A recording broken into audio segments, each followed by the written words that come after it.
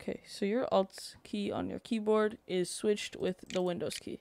The first thing you want to do is you want to search up ONS on screen keyboard. And after you do this, you wanna click Alt on your keyboard and see if Alt on the screen is flashing. And you also want to do the same thing with the Windows key. If it's flashing, that means your keyboard's fine. It has something to do with your software, and you have to download the software and reroute it. And if it's not showing up, let's say if you click Alt, and it shows Windows, that means it has to do something with what you clicked. So all you gotta do, if that happens, is you have to click FN and A. Then you have to try again. If it doesn't work, then click FN and S, and it should be back to normal.